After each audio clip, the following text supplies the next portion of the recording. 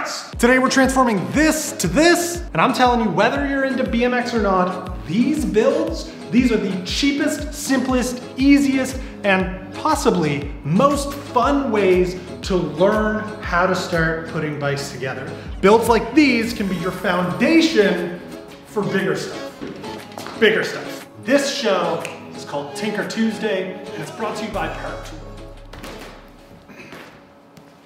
I hope you're still here so that I can plead my case. What we have here is a We the People curse frame that would have came from a complete bike. It's full chromo tubing, which is what you want. Here's what's really cool though. The BMX industry seemingly all has agreed on a lot of things with their frames, like sticking right around the 4 to 4.5 inch head tube lengths, 25/4 seat posts, press fit BBs, integrated headsets, the list goes on. What that means is the vast majority of parts come out of the box and bolt directly on with no need for like cutting or messing about. They all just fit properly. There's no real need for specialty tools here. You can put one of these together fully with a hammer, a set of Allen keys, and a socket set.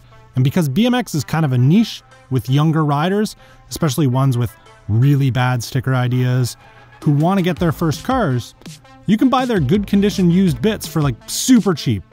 Like how I got this unabused frame for 50 bucks. And all I need to do to make it look not so stupid is heat gun on these stickers.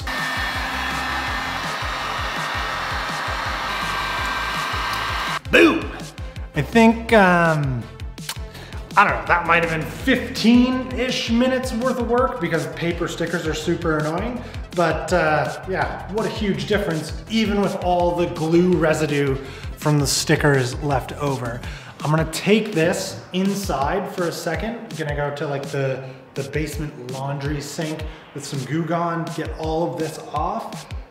But instantly, this thing looks like it's worth more, and I mean, obviously looks a lot better. So without a doubt, the most daunting and possibly the most annoying task to do when putting together a BMX is putting the bottom bracket in.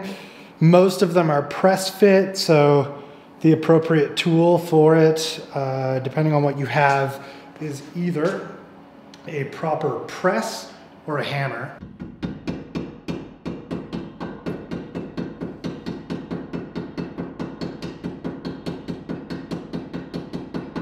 Now, for the next bearings that are so easy, headset bearings. I'm using a Merit headset. All BMXs, pretty much all BMXs, any decent one anyway, will use an integrated headset, which means no pressing in of cups, no real anything. Just throw a little bit of grease in here, it's in. This actually has the crown race integrated as well. So again, no tools, super, super easy. The bottom bearing goes in, a little grease in the lower. Grease is a good thing. I used to never put grease on my BMX stuff, which was stupid.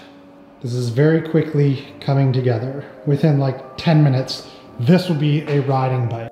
Because a lot of frames have converged to that 4 to 4.5 inch head tube length, it's kind of allowed BMX forks to simply manufacture with steer tube lengths that work without needing any cutting. Installing stems and forks this way is super easy because all the guesswork is removed. And then whatever sort of handlebar height you're trying to achieve, you can just do it with different rise bars or different rise stems.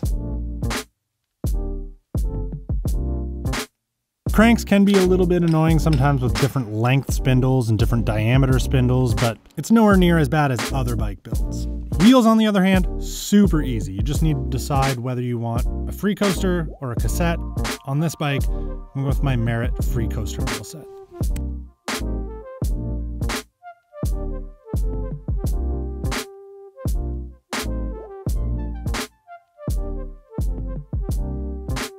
Now, I've been at this for 15 minutes, including shooting this video. The bike is almost done. And I'm planning on using this build strictly as a street machine, so I'm not putting brakes on it. All that's left is just stickers, and then it's done.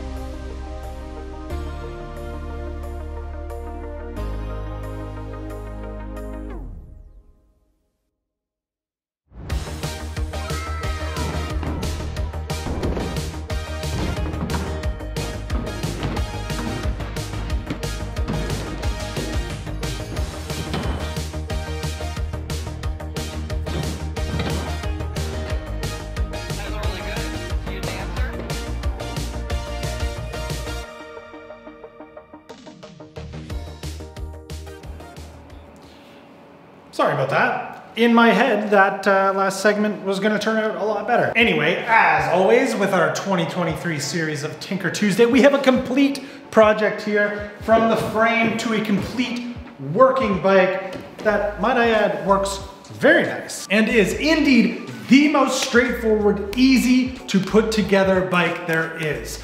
Though, I'm realizing I forgot to say you should also own a chain breaker, so I hope you're still here to get that edit.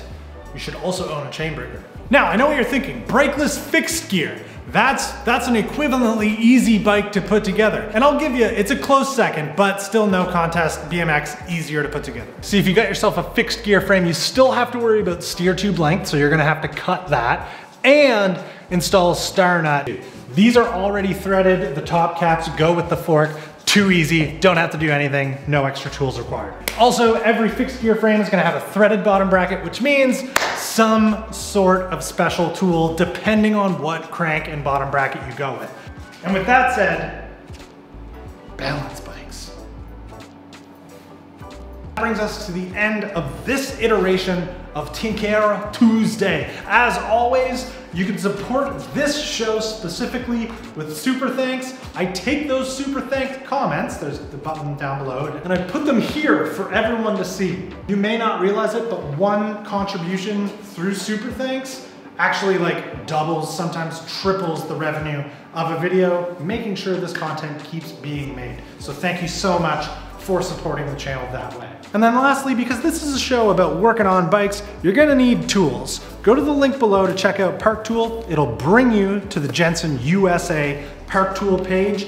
Anything that you need for your forever tools, you should get it through there. It helps contribute to this channel through affiliate links, but also it makes sure that it makes sense for Park Tool to be supporting the cycling content creators that they do.